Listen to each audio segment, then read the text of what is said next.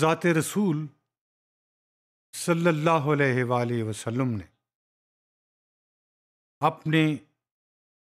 63 برس کی زندگی میں ایک ہی حج کیا اور وہ 10 ہجری میں تھا۔ حج کے بعد آپ نے ان تمام لوگوں سے خطاب فرمایا جو آپ کے ساتھ اس حج میں شریک تھے۔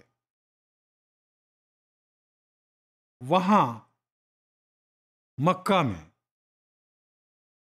ایک پہاڑ ہے جس کا نام جبل العرفات ہے، اور اس وادی کو اسی لیے وادی عرفات کہا جاتا ہے۔ آپ صلی اللہ علیہ وآلہ وسلم نے اس پہاڑ کی چوٹی سے، تاکہ سارے لوگ آپ صلی اللہ علیہ وسلم کو دیکھ بھی سکیں اور آپ کی آواز کو بھی سن سکیں، سب سے خطاب فرمایا، اور اس خطاب کو خطبہ آخری یا خطبہ حجۃ-ال-وداع کہا جاتا ہے، اور یہ ایک ایسی دستاویز ہے جو مسلمان کی زندگی پر، تمام زندگی پر حاوی ہے، اور کوئی لکونہ اس میں نہیں جو باقی رہ گیا ہو۔ یہ ذات رسول صلی اللہ علیہ وآلہ وسلم کا پہلا بھی اور آخری حج بھی تھا، اور اس طرح کے مجمع سے، اتنے بڑے قافلے سے، اتنے بڑے لوگوں سے خطاب فرمانا بھی آخری خطاب تھا۔ That's why it's called last sermon، آخری خطبہ اور farewell address، کیونکہ اس کے بعد ذات رسول صلی اللہ علیہ وآلہ وسلم کو اتنے بڑے مجمع سے خطاب کرنے کا زندگی ہی موقع نہیں دے رہی تھی۔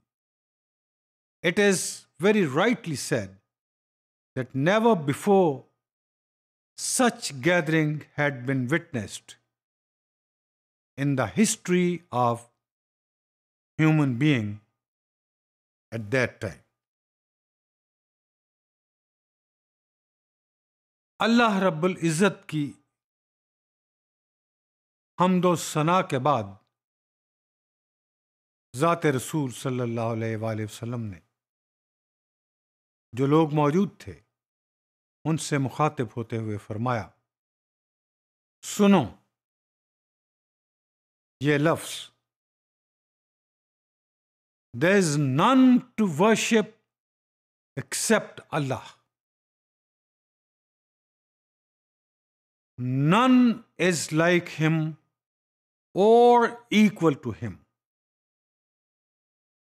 nor he has any partner۔ آپ کو صرف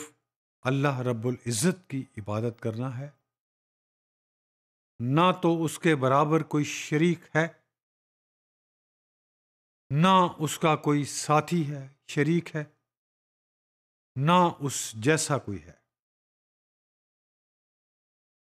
He fulfilled his promise and helped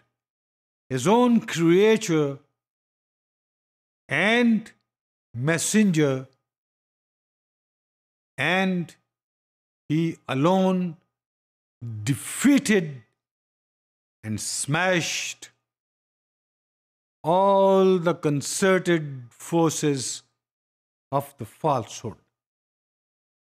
یہ رب العزت ہی کا کرم ہے کہ اس نے انسان سے کیے ہوئے، اپنی مخلوق سے کیے ہوئے اپنے تمام وعدے پورے فرمائے، اور یہ اسی ذات کا کرم ہے کہ اس نے ان ساری قوتوں کو جو جھوٹ پر فریب کاری پر مبنی تھیں ان سب کو ختم فرما دیا۔ یہ صرف اللہ ہی کی ذات کر سکتی ہے، لہٰذا آپ نے صرف اسی کی عبادت کرنی۔